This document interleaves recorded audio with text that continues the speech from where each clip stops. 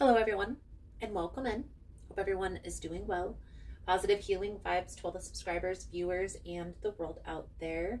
So before we jump in to the energies, into the message, I want to go over a few rules for these messages to help you along on your tarot journey. Now please keep in mind, guys, the messages here on YouTube are general. That means they're not going to resonate every time with every person. It's really about the title.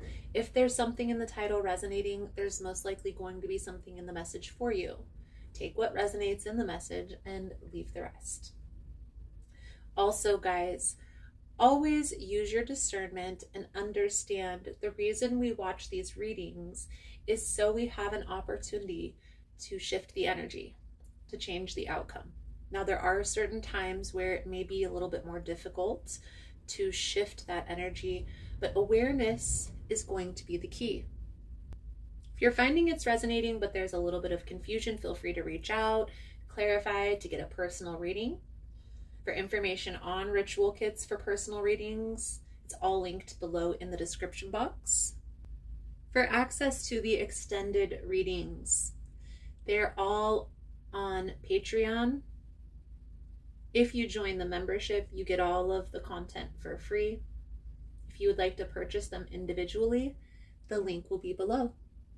Now, if you like the vibe, how I interpret the cards, feel free to subscribe to the channel.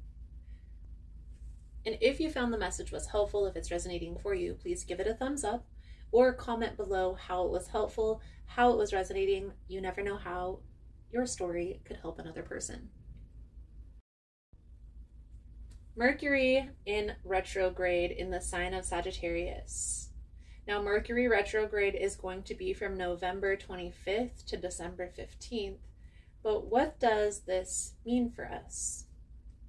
With Sagittarius being the truth seeker, but also one of the more optimistic signs, this means that the energy is going to shift from introspective and suspicious to expansive and hopeful. A lot of deep truths have been revealed these past few months. This Sagittarian energy will feel like a breath of fresh air. So for Virgo, for this Mercury retrograde, this retrograde is actually happening in your 4th house of home and family. You're thinking about making bold changes in your personal life. Plan and dream big. Just be cautious because bountiful Sagittarius energy can also be excessive if you're not aware of it.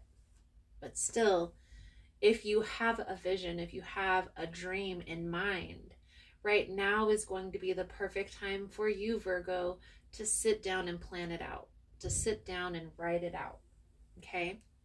So let's dive a little bit deeper into the energies for you. And let's see what's coming out for you through this Mercury retrograde energy. Most important message here for Virgo. Spirit, what do my Virgo friends need to know?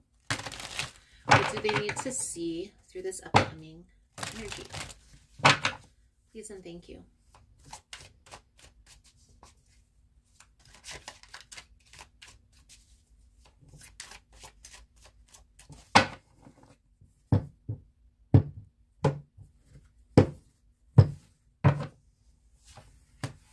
Ace of Cups, 5 of Cups, and of course, the Page of Pentacles. So the Page of Pentacles, guys, is a planning card.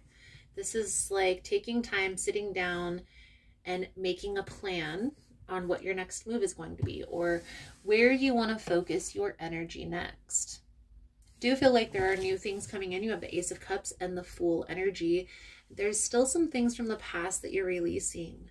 But I do feel like through this energy and moving into 2025, Virgo, you're pushing forward.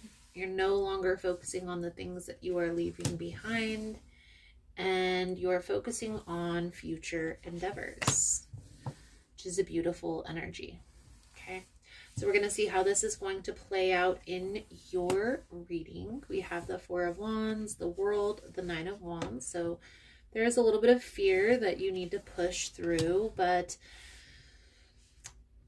it's to be expected with the way things are at this time. the energetic change, the energetic shifts that's going on astrologically. So there is a need to be aware of that.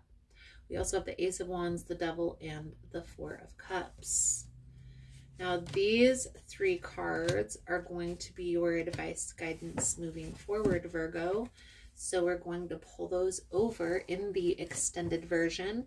I'm also going to clarify in the extended version if that's something you guys are interested in. The links are going to be below. I'm still going to pull a lot of information out of these cards, guys. So let's just dive right into it.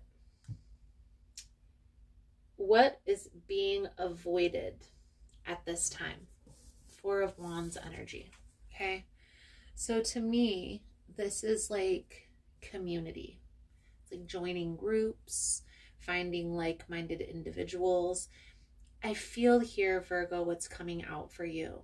If there is a person, maybe this is a friendship. For some of you, this is a relationship.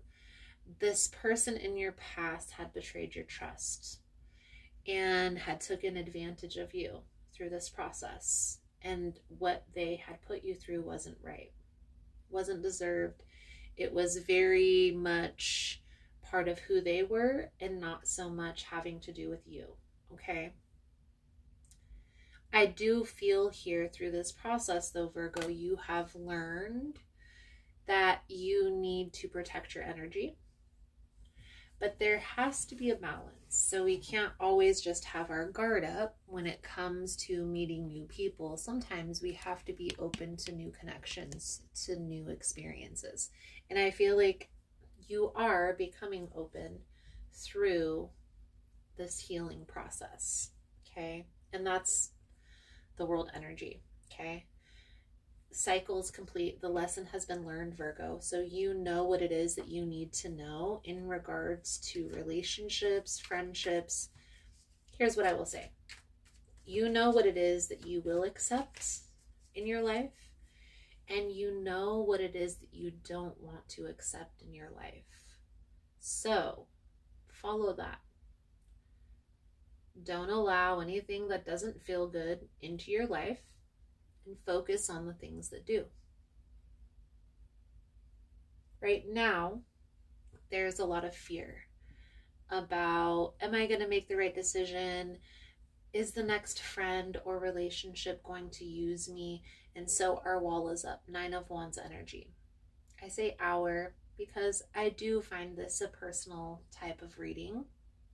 Some truth lies in this for my life as well. And I do have a Virgo moon and Virgo ascending. I have actually a lot of Virgo in my chart. So right now, our wall is up, and that's okay. It's important to understand that's part of the process. So when you have your wall up, you're going through this self-discovery journey of understanding, understanding, and overstanding how you feel and why. What guided you to this place? What's coming out for you, Virgo, is you're coming out of the shell. So no fear. You don't need to fear meeting new people or joining groups or putting yourself out there. You already understand what you will and won't accept into your life. And so there's no need to worry on that part. Again, lean into the things that feel good and let go of the things that don't feel good. I also feel here, the Virgo that this is resonating for, you're either in the process of going through shadow work, healing from something that's been holding you back for some time, or you're getting ready to head into this phase, okay? And you're going to know which part of the journey you're on. Some of you are already made it through the journey. Some of you are just in the beginning phases, okay? Understand that where you're at energetically, Virgo, is part of the process. So sit down, come to that understanding within yourself. Also focus on how you want to align your energy. Where do you want to focus your energy next? You can use any anger, any rage, even sadness towards building something that you desire. You just have to learn to alchemize the energy properly, okay? And so how does that look? instead of focusing on the things that went wrong, focus on the things that are going right and the things that you want to create. So we're going to clarify this message. Again, I'm going to clarify in the extended version. The links will all be below. In the extended version, we'll dive into the clarification. We'll also look at the advice guidance moving forward. Thank you guys again for all the love and the support. For information on rituals, for ritual kits, for personal readings, it's all linked below in the description box. And if you found the message was helpful, if it's resonating for you, please give it a thumbs up or comment below how it was helpful, how it was resonating. You never know how your story could help another person. So we have message in a bottle for your oracle message, Virgo. So the message that comes with this card, Virgo: are you refusing to acknowledge the signs because you want things as you want them? Red flags are not pretty decorations for you to admire. They are warning you for a reason. If something doesn't sit right, trouble could be hiding in the bushes. Don't ignore the signs. Spirit always has your best interest at heart and will draw your attention to what you are overlooking. What I take from this, Virgo, is there's maybe some synchronicities, some signs that you're ignoring. And I would say these have to do with red flags or warning signs. This is associated with this double energy. And what I see coming out here, Virgo, is you're ignoring that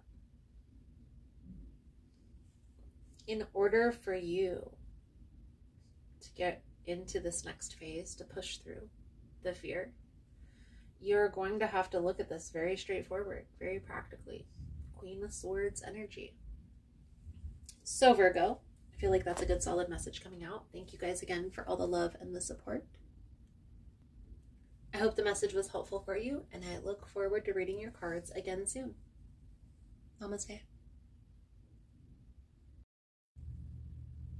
So just wanted to come on and talk a little bit about what's new and exciting for our tribe and here on the channel.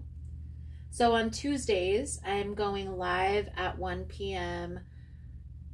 Most Tuesdays that I don't have an event that weekend, only because I'm usually preparing for an event. Also, for events to connect in person, check out Facebook. That's where I can share the actual event page for you to go check out each individual event. If you're interested in the newsletter, the monthly newsletter comes out the third week of the month. So if that's something that you're interested in, you sign up over on the website. On the link tree, I have all the links on how to connect with me, whether it be Facebook, Instagram. I also have Teespring, the website. Also, keep in mind, guys, through the website is the only way to book a personal reading. If you reach out to me and message me personally, that's fine. But I'm always going to refer you back to the website because that has my schedule. It has a calendar where you get to select the day and the time where your reading will be done. Please just give me a little bit of grace when doing these events also, guys. It can take a lot out of me to have to prepare and also to set up and to interact, whether it be a day or a 2-day event. So just give me a little bit of grace the weeks that I have the events going on. I promise I didn't forget about you guys. I promise I will be back and I will be live again soon. Thank you guys again for all the love and the support, for liking, for subscribing, for sharing the content. You guys are all amazing, and I look forward to connecting again soon. Namaste.